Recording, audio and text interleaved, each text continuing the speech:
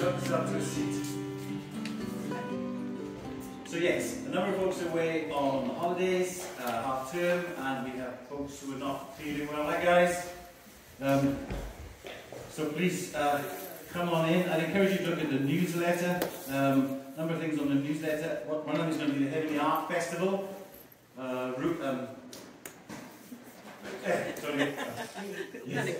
Rosemary, Robert, and you have another artist. Yeah, we've got Linda and Jess. Jess, and we'll be part of the art trail this year. So please keep an eye on that.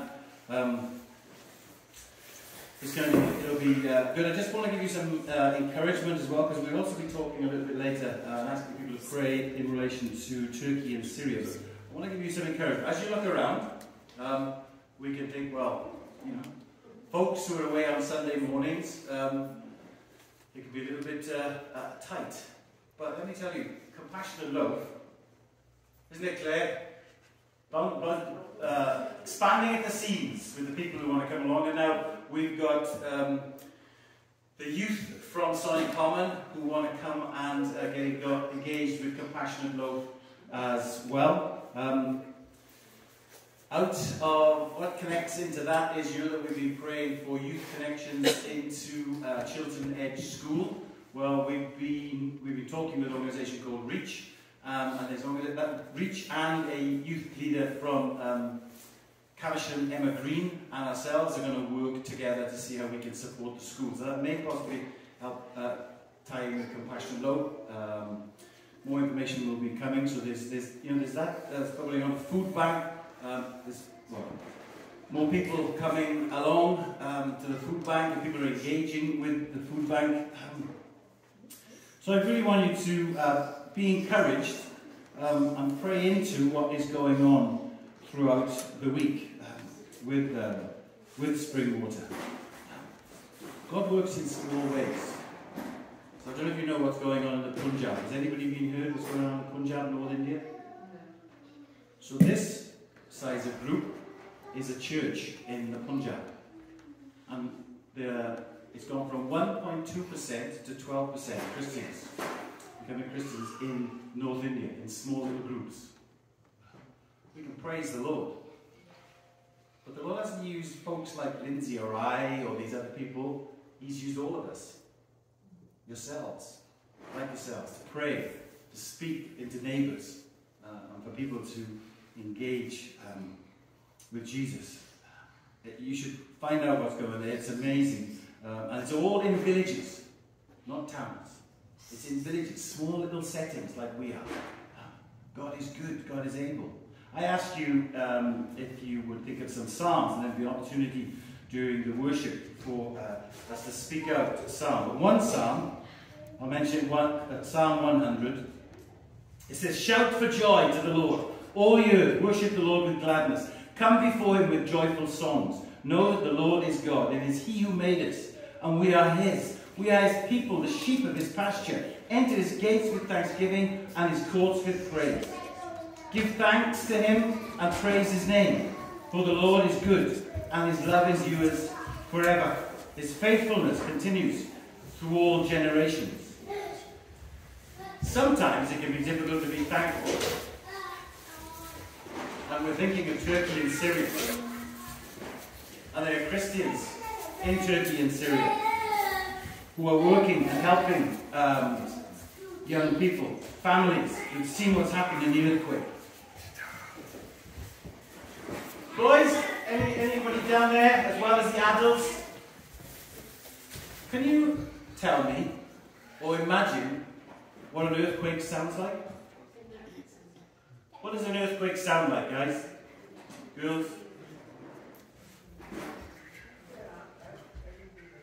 Any idea? What? Boom? What would you say? Did you say boom as well? Yeah, boom. Oh, yes, that's good. It is. Linsey and I lived through an earthquake. We were sleeping one night, and we woke up. Did you know what it sounded like? It sounded like a train coming through the house. massive train. And we were wondering, where is this train? We're in a flat. It was pouring in. Only lasted a couple of seconds. Well, I think it was about a minute for us. This lasted 2 minutes. If you'd like to give, Christian Aid have got people on the ground. Please, please, please think of giving through Christian Aid. And I know the young people are going out through the woods in a minute. Is that right? On a forest walk. Do you know what also happens sometimes with a hurricane and an earthquake? I've also been in an area where a hurricane has come through. And boats that were on the water are suddenly up in the trees. Houses that were there in an earthquake are suddenly not there anymore. Let's pray, please, into this situation. Let's give to Christian Aid. I'm going to pray for us. We were able as well, as a church, to give at least 4 big bags of clothes, coats, to an organisation that helps asylum seekers in Reading who have nothing. And if you have any coats that you don't need, please send them to us. Can I go to Syria? But there are people on our doorstep that we can help as well. We're going to sing a song, 10,000 Reasons. In Christ alone my hope is found. He is my light, my strength, my song. We sing it here in a very civilized, nice environment. So there are people singing it in countries where there is disruption. Let's pray. Father, Lord, I thank you that you are our strength. You are our hope. I thank you that in the area where we are living, and I know each of us has challenges and difficulties that we walk through, but we thank you that you are the one who walks with us, who guides us, leads us. Help us now, Father, as we worship and praise you, for you are worthy. You are worthy of all honour, glory and praise. And as we sing these songs, Father, we wanted to link in and resonate with our brothers and sisters in Syria and in Turkey, who are hands on the ground, Father, helping those in desperate need. In Jesus' name I pray. Please stand.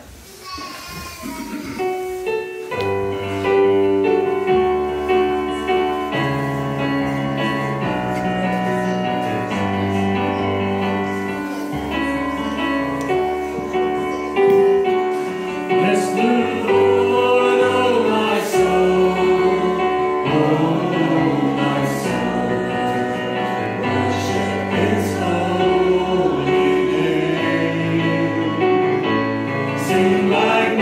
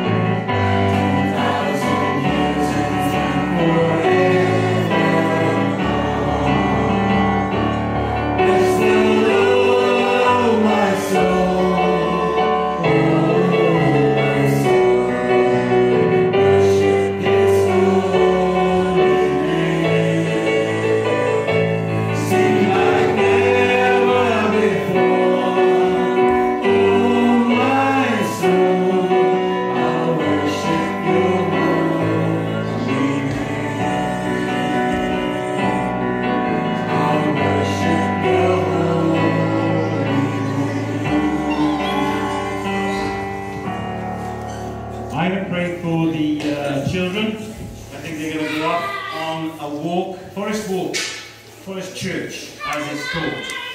Okay, Ruth? I'll pray for you all. Father, we lift our children to you and we lift the families to you. We ask for your eyes to rest upon them, to strengthen them and keep them safe. May this half term, Father, be a time of deep enjoyment for them and for the families. Father, we thank you that your Holy Spirit brings transformation in adults and young so that they see the reality of Jesus. I pray that for each of our children here, maybe each of the children that we know, Father, in different places, different families that we're connected with, that you would come and just rest your grace and love upon us. Jesus, you threw your arms open for children as they walk through the woods this morning. As they see different aspects of your creation, may you speak into their lives your love, your comfort, your care, your support. And you would give them deep shalom. In Jesus' name I pray.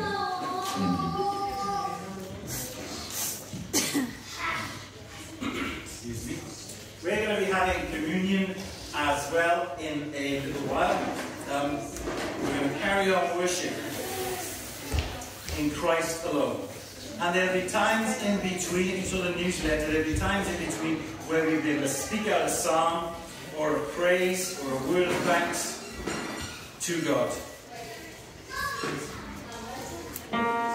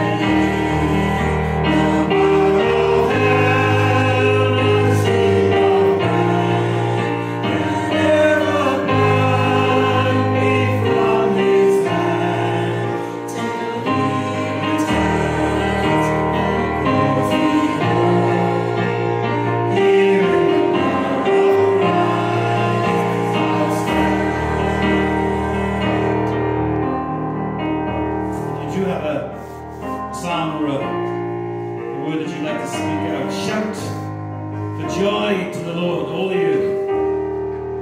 Worship the Lord with gladness. Come before him with joyful songs.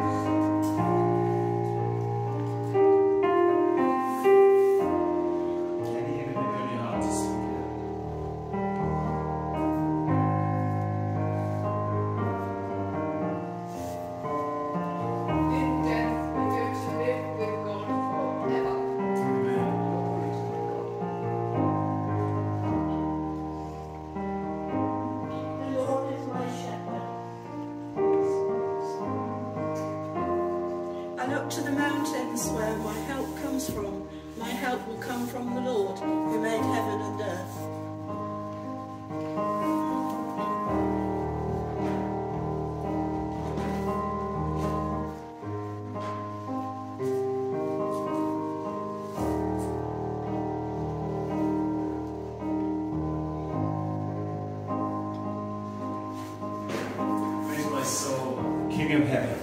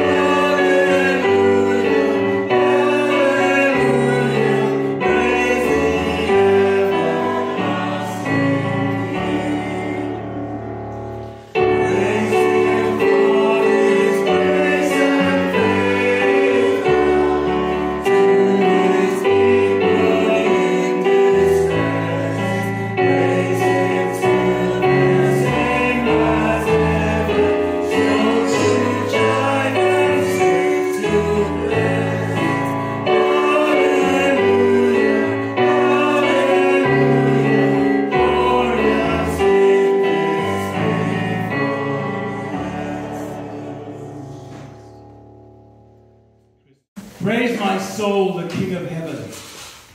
To his feet your tribute bring. Ransomed, healed, restored, forgiven.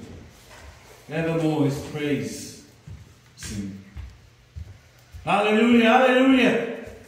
Praise the everlasting King. Let us pray. Loving God, through your goodness, we have this bread and wine to offer, which earth has given and human hands have made.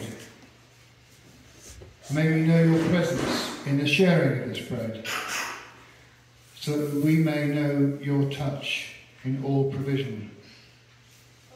We celebrate the life that Jesus has shared among his community throughout the centuries and shares with us now. Made one in Christ and one with each other, we offer these gifts and with them ourselves a single, holy, living sacrifice. Amen. Jesus said, I am the bread of life. All who come to me shall not hunger, and all who believe in me shall not thirst. With Christians around the world and throughout the centuries, we gather around these symbols of bread and wine, simple elements that speak of nourishment and transformation. Let us pray. Loving God, we thank you that you are as close to us as breath, that your love is constant and unfailing. We thank you for all that sustains life, and especially for Jesus Christ, who teaches us how to live out an ethic of justice and peace, and for the promise of transformation made manifest in his life, death, and resurrection. we ask you to bless this bread and this cup. Through this meal, make us the body of Christ, that we may join with you in promoting the well-being of all creation.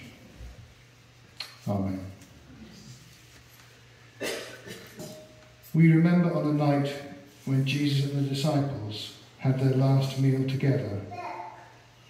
Jesus took the bread, gave thanks, and gave it to the disciples, saying, "This is my body, which is broken for you. Take and eat it, and as often as you do, remember me." The bread will now be distributed, and if you'd like to eat it as you receive it. Thank you.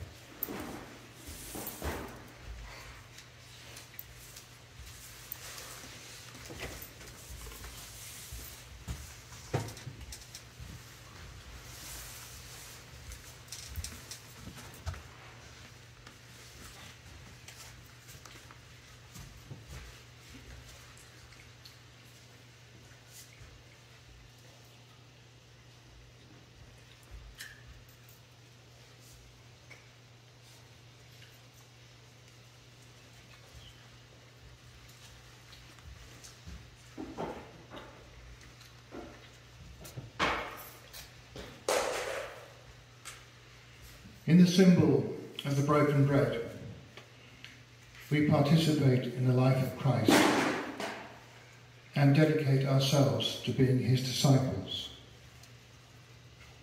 In the same way, he took the cup, and after giving thanks, he gave it to the disciples, saying, "Drink this, all of you.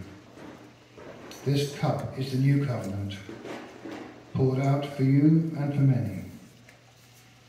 Do this as often as you drink it in remembrance of me." The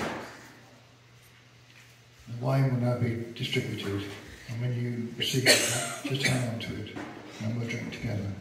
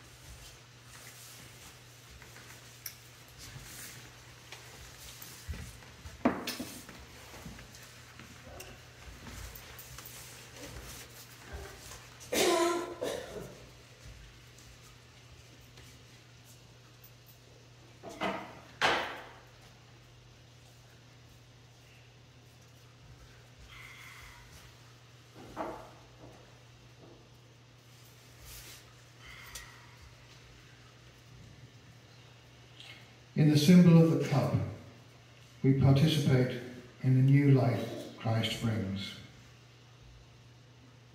The blood of Christ.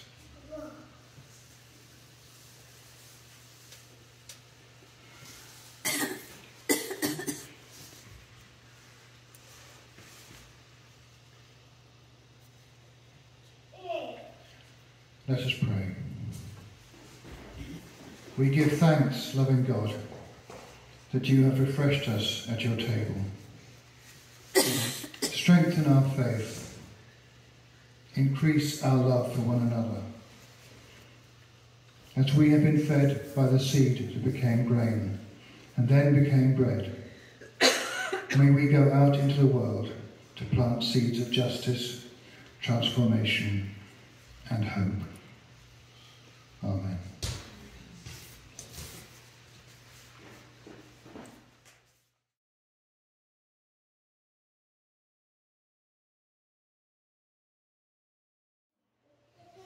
Father, come, I pray. Let your Spirit rest upon Linsey, but also on us. We seek to be transformed and renewed, to be more like this Jesus that we've remembered this morning, the one who gives us hope now and for eternity. Oh, Father, for your kingdom to come, your will to be done in our streets and towns and villages and shops, so that people would taste and see the reality and the love of Jesus. Guide me to this morning, I pray. In Jesus' name. Thank you. Morning, everyone. Morning. So some of you observant ones will have noticed this. I'll just leave it there for now. So as you know, we're in the middle of a series, right up until Easter, where we're looking at God's church. In, out, shaped, all about. So I heard a little voice at the back say, are we going to do the hokey cokey? And I said yes to Enid, who's hiding. Yes, you're coming up to demonstrate. No, we're not going to do the hokey cokey, and neither am I going to talk about the hokey cokey. But it's a phrase that came to me as I was preparing this morning, during the week. We're talking about the church, God's church. So the series that we've been doing, Kevin started it off about 3 weeks ago, looking at what we are as followers of Jesus. We've got 3 main focuses: what we are as followers of Jesus, why we are a church, and how do we live out being Jesus in the world where God has placed us. But today, I want to take us back to basics, so that we're all on the same page when we talk about church, because the chances are there's a whole lot of different views of what church is. So what is church? What do we think about when we think about church? I grew up thinking that church was what we did on a Sunday. For me, it started at 9:30 in the morning with helping at Sunday school. Then we had the breaking of the bread. I went to a Brethren church in those days for a 90-minute service. Then we went home for lunch, and then I was back at church in the afternoon at 3 o'clock for a Bible class, 4:30 for a band practice, 6:30 for a gospel service, and 8 o'clock for a youth group. And then I wondered why I was tired on Monday morning. Church for me meant a lot of work on a Sunday. It's what I did, and it's where I went on a Sunday. The first time we see the word church used in the New Testament is actually Jesus telling Peter that he's the rock on which he's going to build his church, and the gates of hell are not going to prevail against it. We sang that song last week. So Matthew 16, I'm not going to put that passage up because it's not the one I want to focus on today. I'm actually going to be looking at the first 2 verses of 1 Corinthians. But this is an important passage as a foundation. They're standing near Mount Zion. Oh, I always forget to do the slides. That was my picture for what you think of when you think of church. A big building, Springwater, and I think it was Robbie Mills who did that picture, wasn't it, to symbolise Springwater. They're standing near Mount Zion, which that's a modern day picture from one of the sides of the mountain, but it was a very rocky mountain, and the temple in Jerusalem was built on it. Jesus was very visual. He would look around when he was trying to teach something, and he would pick something that you could see around him, just like Judy's great message last week. He always used images that were right there in front of him. And he's asking his followers, who do people say that I am? And his followers, they say, well, some say John the Baptist, some say Elijah, some say Jeremiah, some say one of the prophets. And he says, yes, but who do you say that I am? And Simon, who we know as Peter, but at this point in the story he was called Simon, says, you are the Messiah, the Son of the living God. And Jesus says to him, wow, well done. Blessed are you, Simon. You are now going to be called Peter, which means rock. And on this rock I will build my church, and the gates of hell will not prevail against it. But what does all that mean? How is Peter the rock on which the church is built? I thought Christ was the rock, the cornerstone. What prompted Jesus to say this to Peter is what Peter said. It's his proclamation of who Jesus is. That's the rock on which the church needs to be built, that Jesus is going to build his church on. Peter's task is to keep the church true to its mission, to proclaim the name of Jesus, to proclaim that Jesus is Lord, the Messiah, the Saviour. And if you read on in that chapter, the very next story is Jesus is telling all his followers that they're going to Jerusalem and he's going to die and he's going to rise again. And Peter says, no, that's not going to happen. That can't possibly happen. And Jesus says to him, get behind me, Satan. Really strongly, he says, don't get in the way of what God is doing. So it's really important to Jesus that what Peter is true to is the proclamation of who he is. And that means everything he does, everything he says. And what else does he say? He says the gates of hell, gates or Hades, whichever translation you look at, will not prevail against it. Basically, Jesus is saying, whatever the enemy throws at the church, it will survive. And I think in this day and age, we need to know that. We need to believe Jesus, because it's an interesting time at the moment for the church, the worldwide church. It's a promise we must cling on to.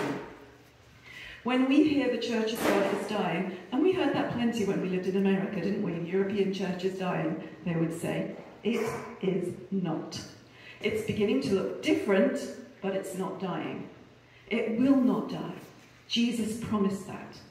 Do we believe him? And it needs to look different.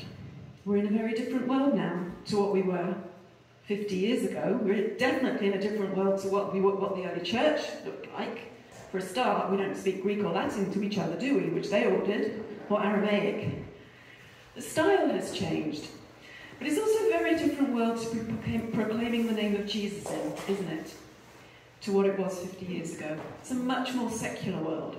Now, far fewer people identify as Christian, and many would see the church as archaic and out of date, unloving and judgmental. But the bottom line is, the church always needs to proclaim the name of Jesus. If you look at our vision and our values on the website, that's what we aim to do here at Springwater. So you might be wondering what the title In, Out, Shake It All About has got to do with any of this. We're going to look at 1 Corinthians. The first 2 verses of chapter 1, the very start of Paul's letter to the Corinthians. It's actually a really interesting letter about church, and I had been reading it for a few weeks thinking, oh my goodness, I would love to do a teaching series on this whole book. There is so much in it that's really challenging. And then when as a leadership team we were talking about what we wanted to do for the next series, we talked about doing about church and trying to get them to understand what church is, and Grace said she'd been reading the same book, the same letter, and pointed us to these first 2 verses. So I thought that's a great place for us to start. So, 1 Corinthians 1, 1-2. Paul, called to be an apostle of Christ Jesus by the will of God, and our brother Sosthenes, to the church of God that is in Corinth, to those who are sanctified in Christ Jesus, called to be saints, together with all those in every place, who in every place call on the name of our Lord Jesus Christ, both their Lord and ours. And then there's a little bit that comes after, but I'll share that at the very end. Paul, called to be an apostle of Christ Jesus by the will of God, and our brother Sosthenes. Basically, this is just Paul telling the Corinthians who he is and why he can write this letter to them. Because it's going to be a pretty hard-hitting letter. They're not going to like a lot of it. And he's telling them this because he had founded that church in Corinth. He's reminding them he is one of the apostles. He wasn't one of the apostles that were with Jesus physically, but he did meet Jesus face to face, which is what gives him the right to call himself an apostle. But he has a bittersweet relationship with this church because they are just a little bit big for their boots. Corinth was one of those cities that really looked down on everywhere else. There was a lot of money, a lot of wealth, a lot of trading, and the church was beginning to take on that same attitude of, well, we know what we're doing, the rest of you don't. They were getting a bit big for their boots, and they were beginning not to listen to him. The reason he mentions this person, Sosthenes, try saying that fast, he's with Paul as he writes it. Paul is actually in Ephesus when he writes it, and he's known to the Corinthians. So again, Paul is saying, listen to what I've got to say. He's just validating and giving credibility to his right to say what he's going to say to them in this letter. The next thing he says, to the church of God that is in Corinth. To those who are sanctified in Christ Jesus, called to be saints, together with all those who in every place call on the name of our Lord Jesus Christ, both their Lord and ours. We're going to spend a little bit of time looking at that word church. It's the same word Jesus uses when he's talking to Peter. But like with all words, you have to dig in to get the real meaning. And like with all words, you have to know what was meant by that word when it was first used. So if I was to read something written in the 1300s about a nice man, I'd be really shocked when I read this nice man was stupid and ignorant. But that's what nice used to mean. I didn't know that. Found that out this week. Did you also know what the original meaning of the word bully was? I could pretty much guarantee no one will guess that unless they've done the same research that I did. It used to mean sweetheart. You wouldn't know that, would you? So we have to go back to what it meant to Paul or Jesus, in the cases we looked at this morning, what they meant when they used that word. And it didn't mean a church. It meant those, literally it meant, those called out of their homes where they were comfortable for assembly, for gathering. It was used for all sorts of meetings. It was used for civic meetings. It was used when it was a gathering of unrest. It's used for that in Acts when the crowd when there's a riot. It's used then. It's also used for groups of volunteers getting together. But the key thing is, it's used for when they are. I'll go back again. It's used for a group of people coming out of their comfort into a gathering with the same purpose. And so you can see how gradually that came to become the word church. What it really meant was community. And I think that's a fantastic word for church, community, coming together in unity. When we first came back from America, Kevin and I used that word quite a lot to describe what we were in Springwater, and a few people resisted it, saying that's so American. It's not American, it's totally biblical, as I found out this week. That's really what that meaning of ecclesia is, community, coming together in unity. It's a rich word. And if we follow on from what Jesus said to Peter, it's a gathering, a community of people who are committed to proclaiming Jesus as Lord. So Paul carries on to the church of God that is in Corinth. Called to the community of God in Corinth.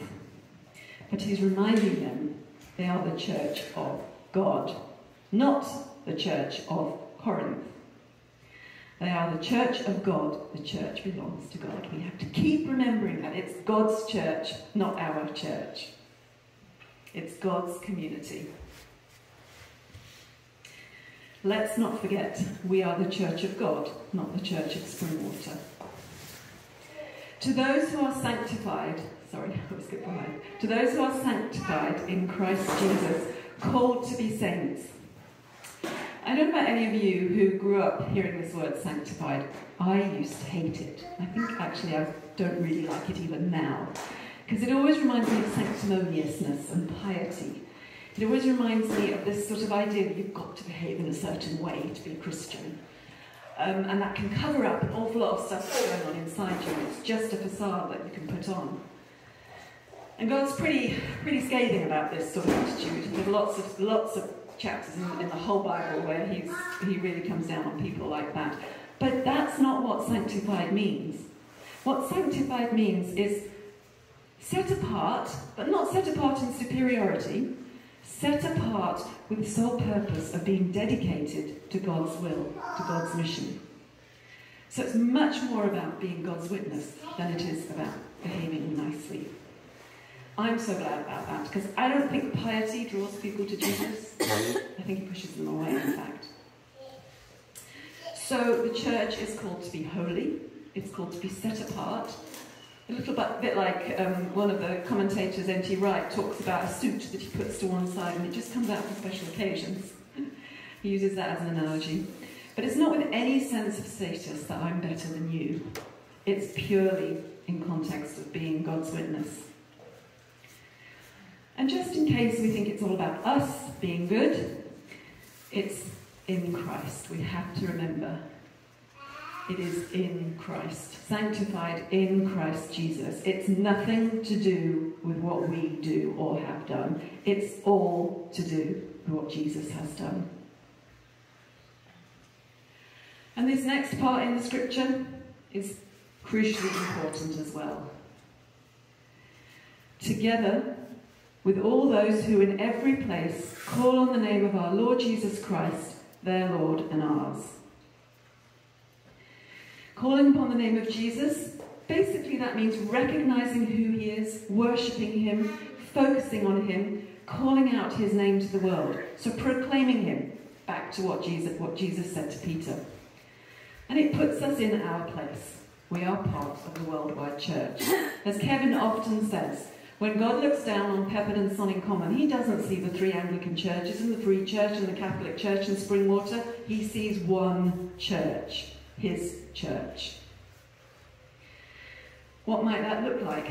Well, next week, I'm going to carry this on, and I'm going to be looking at the church as the body of Christ, which is a really fun analogy for the church. Challenging, but fun. So, just a quick summary.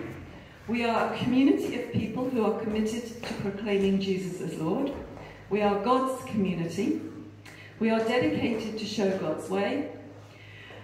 It's because of what Jesus has done and who he is, and we're part of a much bigger whole.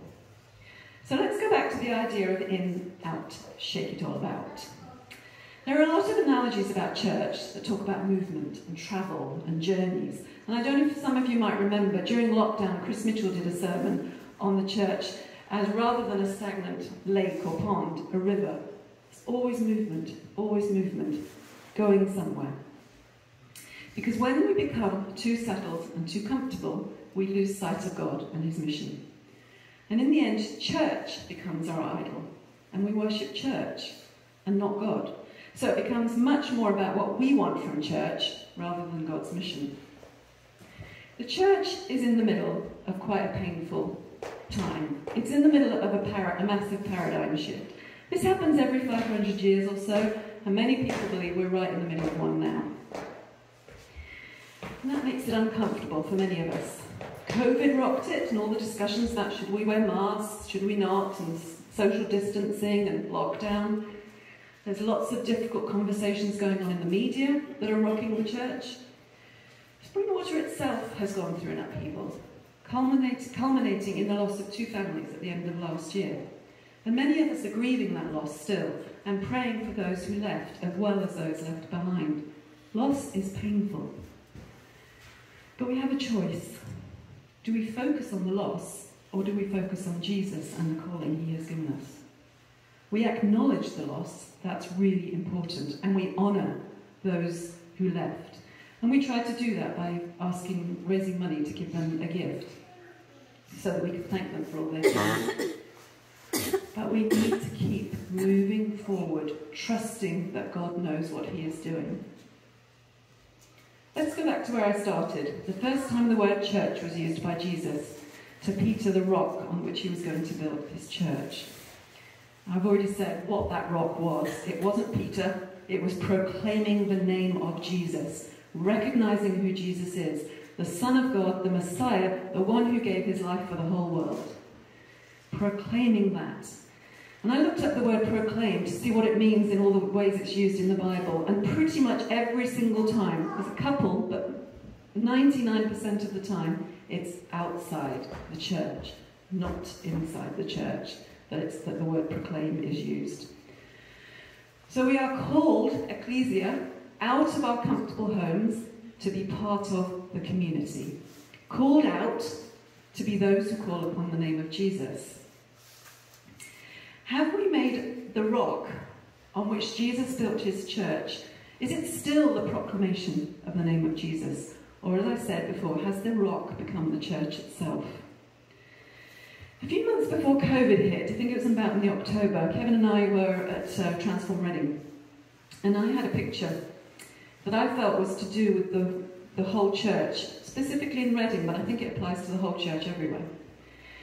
The actual picture was of a yellow brick, a church made up of yellow building blocks, just like the kind that children play with. I was actually going to demonstrate the picture today, and then Kevin pointed out that with the earthquake in Turkey, that would have been way too crass and insensitive. So I'm going to sort of do a... I didn't say that. He didn't say crass and insensitive, no he didn't, but he highlighted very nicely. I was so glad he mentioned it, because I might have thought of it suddenly now, and you'd have been all wondering why there was a church made up of yellow building blocks on that table. But I want to do something that still gives the same impression, because in that picture, God was saying, the picture was this yellow church of building blocks. And God was saying, my church has become too comfortable and too settled. And I'm going to do something that will shake it up. So you have to imagine the church that was built. And God is saying, I'm going to do something to shake it up.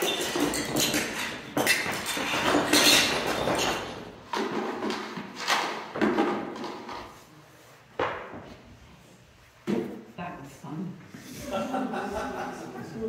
I don't know that it was fun for God. Talking about shaking up his church, I don't think it's what he wants to do, but sometimes he needs to. I felt like God was saying, that is what I need to do to my church. My glory, hence the yellow bricks, it needs to be shaken up and sent out. It cannot stay inside these four walls. And he's doing that with the whole church. He's not just doing that with Springwater.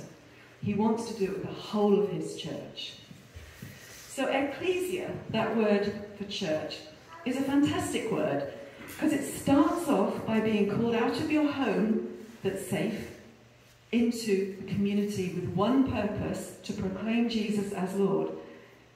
But it doesn't stop there, because we are called out of that place, the comfortable church that we might be in, into the world with that message of Jesus. Because the church has become so much about the gathering, Jesus is having to say to us all, come out from that home, the church, and get on with my purposes. He's having to remind us we need to be getting out from what is comfortable. Both have to go together.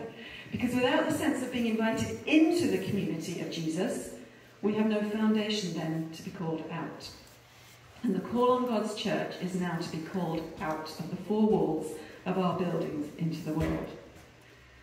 He wants to shake up his church because we've become too comfortable and we've identified too much with the culture of church than we have with him and his mission. And he calls us into the church in order to go out, into the body of Christ, which, as I say, we'll chat about next week, to live out, in order to go out and live out the message of Jesus wherever we are. And that has needed a shake-up. Called out of our homes into God's community and called out of that community into the world. We are called out to be called out. Let's add to this list, remind ourselves what Jesus said to Peter. Whatever we think about the church, it will survive. That's what Jesus promised, and we believe him. So as I said, if you're concerned that the church is dying because it's changing so radically, believe what Jesus says. Nothing can stop it. Whatever the enemy tries to throw at it, it cannot stop it. It might be changing, but so long as we stay on the rock of proclaiming that Jesus is Lord, the gates of hell will not prevail against it. And in the midst of the major discussions that are going on at the moment, which none of us can now ignore, we mustn't forget what the central message of the gospel is, to proclaim Jesus as Lord and Saviour. We are called out to be called out. A community of people who are committed to proclaiming Jesus as Lord. God's community. Dedicated to show God's way. It's because of what Jesus has done, nothing to do with what we've done. It's part of a much bigger whole. It's called out to be called out. And Jesus promised that it will last. Just to end with, I'm going to read the passage adapted from the message, the passage that we read. I'm going to adapt it from the message as a blessing to us all. To God's church in Springwater, believers cleaned up by Jesus and set apart for a God-filled life. I include in my greeting all who call out to Jesus wherever they live, in South Oxfordshire, England, UK, the USA, South Africa, wherever else might be represented by all of us here. He's there, Canada. He's their master as well as ours. May all the gifts and the benefits that come from God our Father and the Master, Jesus Christ, be yours. Or as the more traditional translation says, which some of you might remember, grace and peace to you from God our Father and our Lord Jesus Christ. And we'll be praying for those in Turkey, in Syria, for the church that is sprinkled throughout that region. And remember, that is a region where the church initially grew, where it first came into being. It's a lovely picture there. So we're going to pray. We're also going to pray for folks that we know who need prayer. I should pray for Linsey. She heard this morning that her mum is ill. And they're sleeping, so she doesn't know whether her mum's in hospital or whether she was able to get better. I asked us to pray. We'll have a time, we'll have another song at the end, but if people need prayer as well, for anything, maybe some confidence to walk out to the next door neighbour, let's pray for you. Get some oil, more than happy to anoint you, or get your friends by the side of you, pray. But let's just spend time now reflecting on what Linsey said and praying. And I'll highlight some points as we spend time quiet together, listening to the Lord. Because the other brilliant thing is, when that gets sprinkled out, the Holy Spirit has gone before. And it goes before you, empowering you, empowering me, wherever we walk. The kingdom of God flowing as we pray now for individuals. The Lord is in our prayer.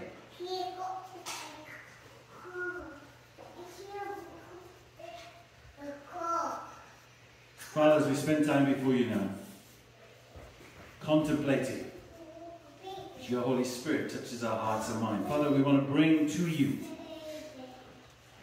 people in troubled lands, Father. This picture that Linsey has shown. Where your church is growing in Punjab. Father, be with your brothers and sisters. Be with our brothers and sisters, your people in that place. Right across North India. May the light of your light shine, Father God. The same in China and other places. Father. People would taste and see how good you are.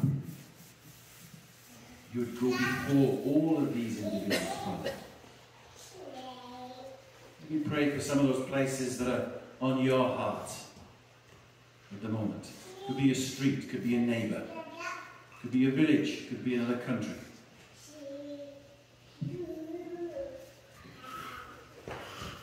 Maybe those calling you out to engage more fully with those that are on your heart at the moment. Just think of those in Turkey and Syria. We know there are Christians living there. We know that Christian Aid and others are engaged on the ground.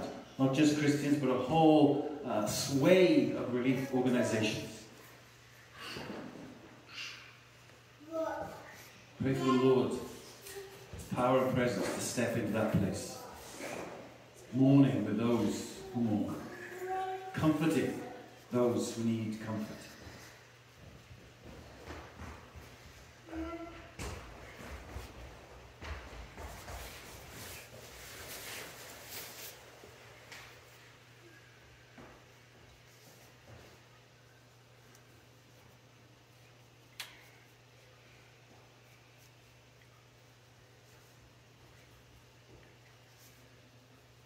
Think of folks closer to home. Dave and Grace. Julie, our friend who we're praying for. Many of us, and Linsey and I included, and many of us are in pastoral relationships with individuals who need a special touch of the Lord in their life. Whether it's to bring peace, shalom, healing.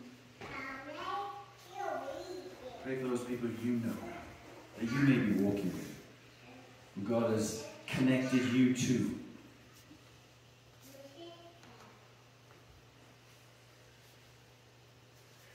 So I want to pray for the young man who was going to come to worship but wasn't able to come. Pray for his family.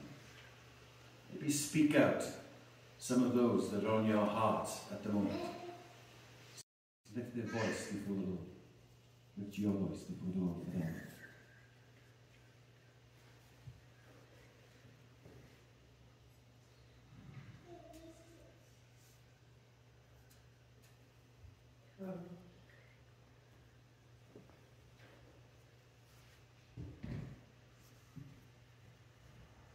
Father, lift Indy to you and the head of the family.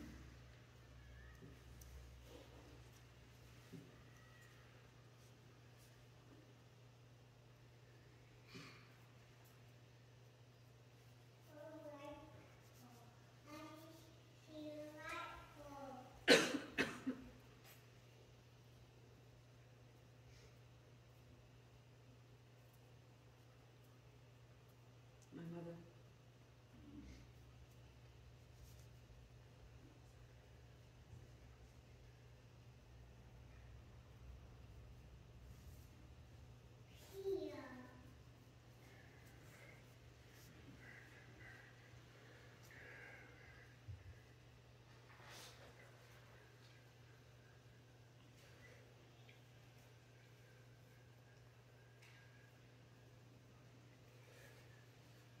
Father, I ask you to be with each one of us individually. You know what's going on in our lives, our minds, our hearts. I thank you that you have sent your Counselor, the Holy Spirit, to speak truth and life into our lives. As we go from here, Father God, may we walk in that truth. May you give us boldness where we need it, humility where we need it, grace where we need it, peace where we need it, a voice and also silence when we need it. So that in all things people would see the reality of Jesus. Trust in you alone.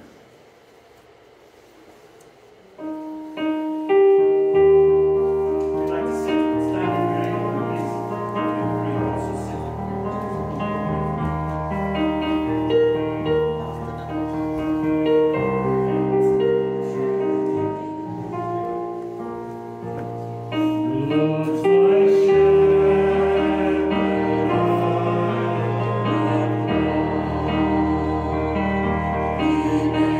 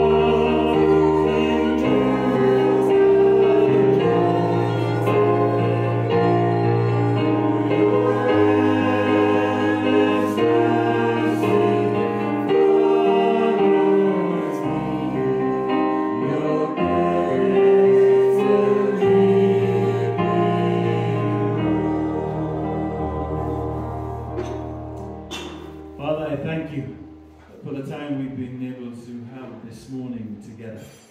I thank you for the offering and the gifts that you give to us. Father, we know that...